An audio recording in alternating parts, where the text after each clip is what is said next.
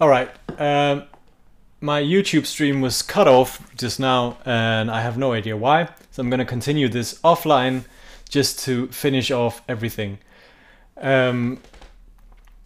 We ended up, the stream was cut off just when we finished making our synth. It looks like this.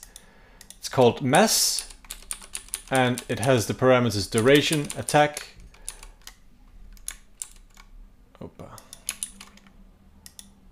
attack, release, freak, amp, panning, and the output. And it consists of an envelope generator, a percussive envelope, which is controlling the amplitude of a signal.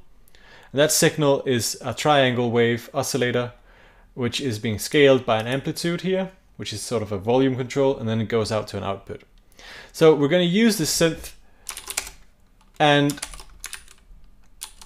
control it using a pattern. So the pattern is going to be inside of a PDEF. A PDEF is a kind of thing that we use to be able to live code patterns, and that's actually the point of that's the whole deal with PDEF. So if we give this a name, we call it mass. It doesn't matter. M. Let's just call it M, and then put an object inside that can play patterns. If we just say .play here, it's going to play the PDEF once we evaluate it, but I'm going to put inside a pbind. And the pbind is the thing that's actually going to generate sound events that will be played with our synth. So the first parameter I'm going to put in here is instrument. Instrument is where you put the instrument that we just made, and that's the name. We call it mass.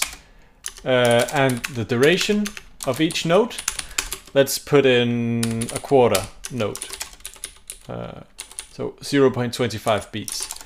And the next parameter I'm going to put in is degree, and let's say 0.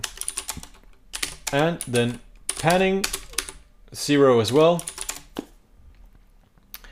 And let's keep it at that for the moment. So you're probably wondering, what is this degree? Degree, and that's a really nice trick with p-binds, because in our synth here we use frequency. That's the frequency is defining the pitch of our it's defining the frequency at which the oscillator is playing, but that in turn defines what pitch we're playing a note at.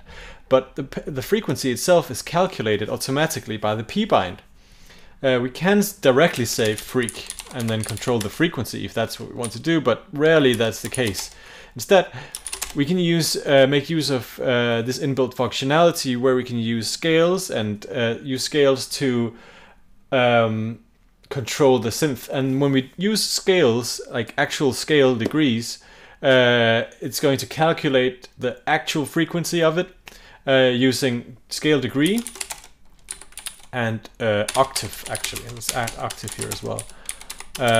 Those are the two main things that we're going to use here. So it's going to play the first scale degree, which is 0, and the 6th octave, which is 5. So let's try and hear what that sounds like. Okay. Aha. Okay, we already have an error here because we defined pan, but it's not really doing anything. It's just always in the left ear. And that's because we didn't actually use our panning, our little pan parameter here. We're going to add that to our synth now and say, let's say, pan the signal.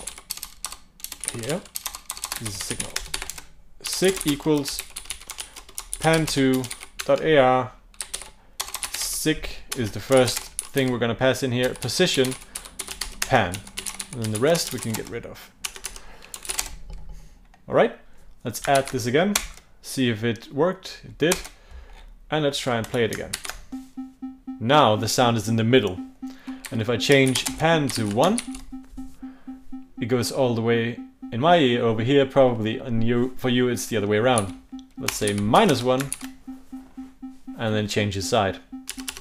So this thing actually works now. And we're actually now playing our synth that we created. And to have a bit more fun, we're going to use patterns inside of each of these parameters. So for example, for duration, we can delete this 0.25 beats and replace it with a sequence. And let's add a simple sequence going for 1/4 beats, then resting for a 1/4 beat, and then playing for what is that, 0.125 beats, and then starting over. All right. Let's add another note here at the end. Let's make it a bit longer. It's half beat. And then rest again for maybe half a beat. And then let's play around with the panning as well. The pan we can control using P white. P white is a white noise sort of generator. It's just a fancy word for something that gives us random values between one point and another point. And these 2 points are -1 to 1, which are the 2 extremes of the panning parameter. So now it's going to jump around. For the scale degree, let's add a sequencer as well. 0, 4, 5. That's a cute little melody. Add inf here.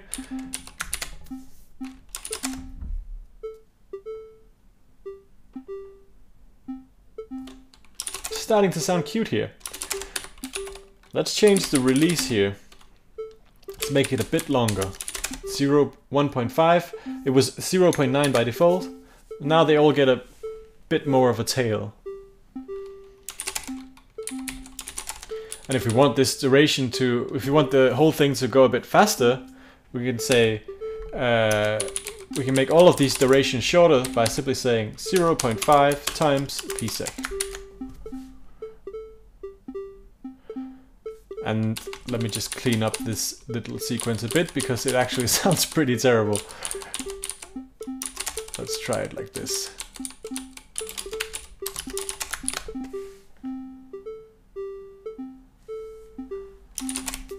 Yeah?